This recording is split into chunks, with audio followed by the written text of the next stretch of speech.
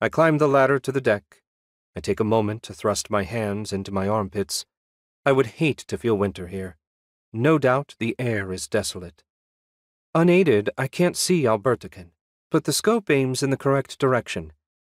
I lean to the eyepiece, ignoring the chill from the brush of metal housing against my cheek. The island is nothing but a dim lump, a black rock on a blue sea.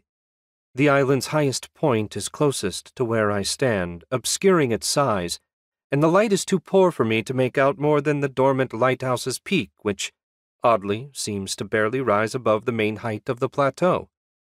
I can't even see the docks or the labor yard where Mikhail established our camp. I slump back from the scope and turn to the ladder. I startle to find the inspector at the base. He is examining the locks on my briefcase. I climb down, my boots clanging off the rungs. He clears his throat, straightens his collar and cuffs. I descend to meet him and ask, "May I be of service?" I did not want to speak in front of the ferryman. He is a terrible gossip and hopes to put himself enough in someone's pocket they post him to a busier channel, the inspector says. He checks once over each shoulder as if the ferryman hadn't already departed to the mainland. I want to give you a warning. The report that summoned you is not my first report. This is the first I've heard of this, I say.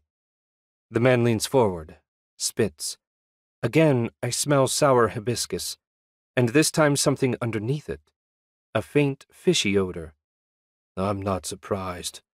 I can't say they've been well received, the inspector says. He kneels and plucks some sort of purplish moss. A bitter scent disperses, and I sour my nose. The inspector chuckles. He holds up a pinch of the moss and shoves it between his cheek and gums like chewing tobacco.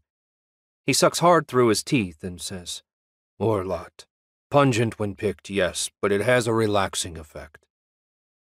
"So, Mr. Third Inspector," I say, trying to conceal that the odor of the herb is turning my stomach.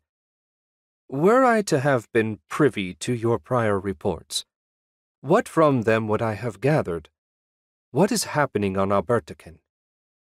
"You won't like what you find there," the inspector says. "And what might that be?" I ask. Again he leans closer, his mouth hardly a foot from my ear, his hot breath ghastly from the bitter herb. I half expect him to say ghosts. "Insurrectionists," he whispers. I press my lips together. Had he half a bit of sense, he would have at least toned it down to a smuggling operation. It's expected from such a remote post, but this inspector is like every other low official distributed to posts such as these, placed there precisely because they saw insurrectionists around the corners and heard guerrilla code in the static. Of course, a post like this could make anyone desperate to feel valued. The inspector sucks through his teeth again, and he spits out a stringy wad of purple phlegm that quivers on the stone. He says, "You don't believe me, I can tell.